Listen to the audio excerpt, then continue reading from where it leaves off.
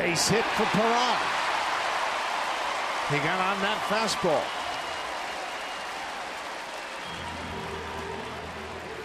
They were playing him in the shift, so the second baseman was shading Pilar up the middle. That opened up the right side of the infield. Luke Maley had a big hit his last time up off Jonathan Holder. An RBI single with 2 outs. There goes Pilar. Had a running start. No chance for Sanchez this time. That's a good way to describe it. A running start. Betances forgot all about him and didn't pay any attention to him. Then Kevin kept getting further off, and he never made him stop. Watch him. He just keeps moving, keeps his feet moving, and he is halfway to second base by the time Sanchez has the ball behind the plate. Kevin's first stolen base of the season. And he's got a good breaking ball, too.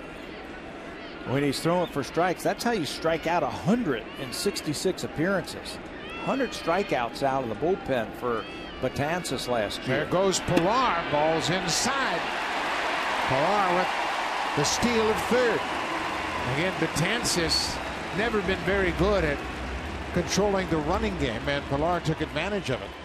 Now he's a wild pitch pass ball away from scoring. Again, a running start. Not paying too much attention to him. Now Pilar bouncing off the third, trying to distract him. Now here he comes, and he's going to score! Betances throws it back to the backstop. Kevin Pilar steals a run for the Blue Jays here in the 8th. There is the threat of the stolen base getting in the head of a pitcher. Told you, you might have to be a little creative on the bases to score a run, and that's a big run for the Blue Jays. Pilar did it all by himself. Single and 3 stolen bases.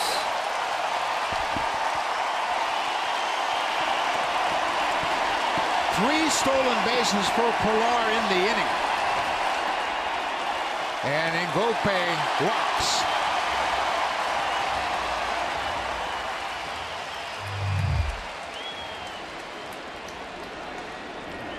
Take a look at Pilar. Nobody's paying attention to him now, so watch him. He's going to get a little bit further,